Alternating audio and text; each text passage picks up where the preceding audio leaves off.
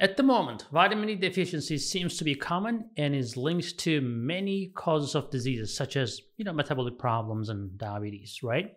Now, vitamin D is a fat-soluble vitamin that actually helps your body do a lot of important things like keep your bones, teeth, and joints healthy and keep your immune system work. Hello everyone, if you are looking for exclusive deals, blogs, educational content every week delivered to your email, subscribe to our newsletter at SugarMDs.com right now.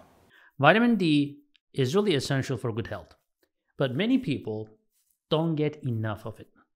This is especially true for overweight individuals and those who are insulin resistant.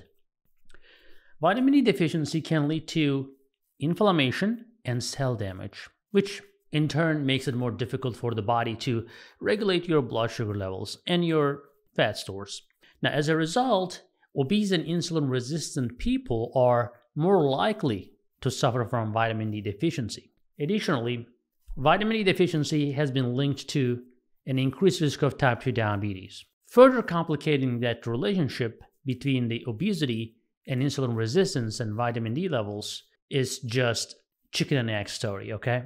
Now, while getting more vitamin D is important for everyone, but it's especially crucial for those who are struggling with their weight and their blood sugar levels. Now, vitamin D has long been known as sunshine vitamin. You can only get it in Florida. I'm just kidding, no. You can get a lot in Florida, but you get hurricanes too, so you have to be careful. Because our bodies produce that in response to the sunlight, right? In recent years, however, researchers have discovered that vitamin D has a number of other health benefits.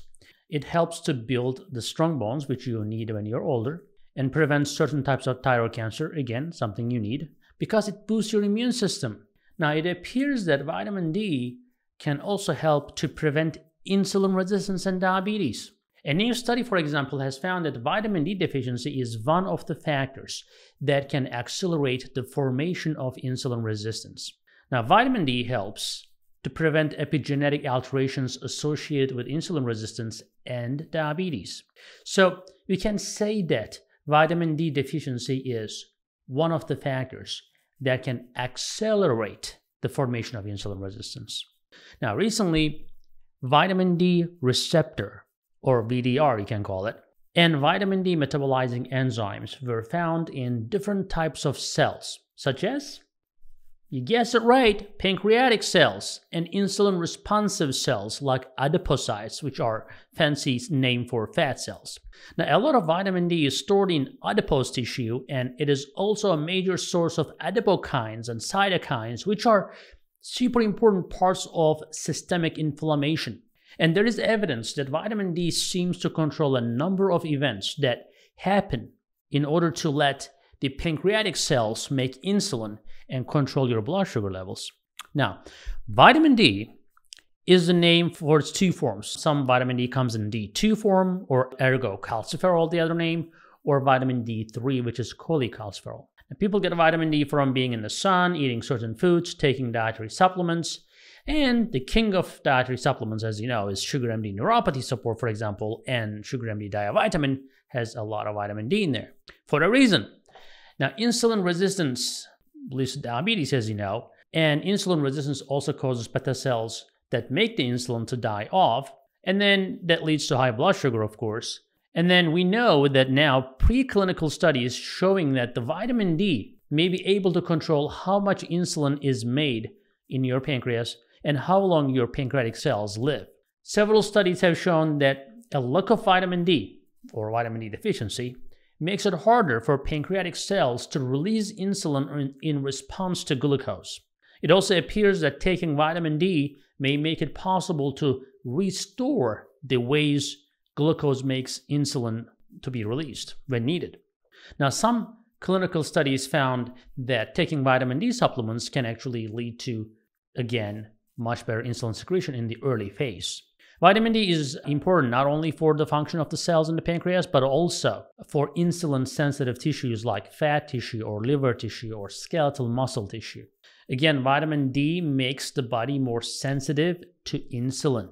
Having said that, If you're a typical overweight, obese, middle-aged man or woman, taking a vitamin D pill probably won't make a huge difference the next day. So some people misunderstand what I'm saying.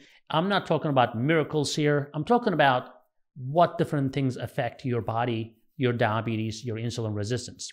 So if you don't have a healthy diet and exercise, if your diet is not naturally high in vitamin D, if you don't have a healthy lifestyle, just taking a vitamin D is not going to reverse your diabetes. Don't get me wrong, okay? For example, if you take vitamin D every day compared to people who does not take the vitamin D, you will be a step ahead, okay? Now, a study, for example, showed, and that's a prestigious New England Journal of Medicine, published the results, and that showed that people who took vitamin D supplements, of course, increased their levels, and by doing that, they were 12% less likely to get diabetes.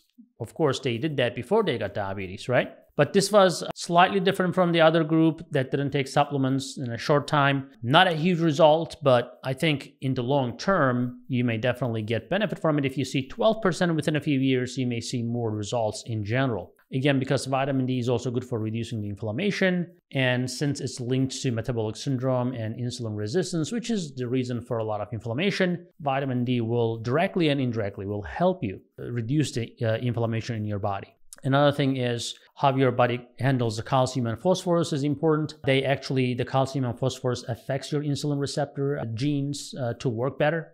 So, for example, in a study, almost 6,000 people had trouble handling glucose, like insulin resistance or pre-diabetes. Vitamin D increased their insulin sensitivity by 54%. Another study of 126 people, a smaller study, there was a direct link between the insulin sensitivity and vitamin D, even in a small study, which actually shows that, more proof that vitamin D can actually make your pancreatic cells not only work better, but also the tissues to be more sensitive to insulin.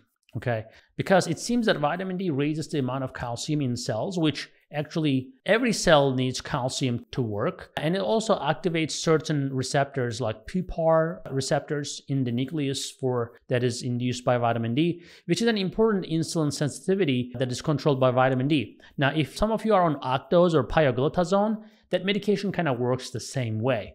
And some of the herbs in our advanced glucose support, for example, and super-berberine, does something similar in terms of inducing the insulin resistance and triggering the PPAR receptor. Again, it reduces a lot of cytokines like interleukin-6 and other harmful cytokines. So what is the verdict here? Let's don't get into too much nitty-gritty, right? Vitamin D is a hormone. It's not just a vitamin. It functions in pretty much everything in the body. Beta cells get their share from that. Calcium and bone metabolism is super linked to insulin resistance.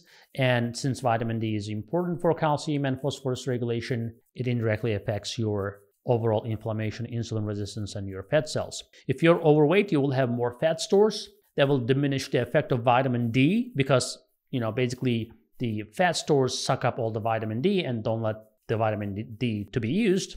But if you fix your weight, for example, then you will have more vitamin D freely available for your body. And if you cannot lose weight, you just have to take more vitamin D in because it's fat soluble and is distributed in your fat cells. They will get trapped in your fat cells if you are overweight. So liberate your body by losing more weight, exercising, fasting, everything we talked about in this channel. So make sure you keep practicing what we have been telling you for a long time. Now, having said that, remember, if you have any questions about anything about insulin resistance, diabetes, weight loss, your keyword is SugarMD. So make sure you always search something along with SugarMD, because a lot of people don't realize that we have hundreds and hundreds and hundreds of videos, and they never saw or they never listened or watched any of our videos that are pertinent to what they're looking for and asking questions on YouTube that I see the questions. I'm like, well, all you have to do is just type the question, put the SugarMD next to it, bam, you have a video to watch. So remember that, and remember to like, share, and subscribe, and I'll see you in the next video. Hey guys, I hope you're enjoying this channel so far, and I hope you subscribed already. If you didn't, do it. And if you did, watch this video right there. I think that will help you too.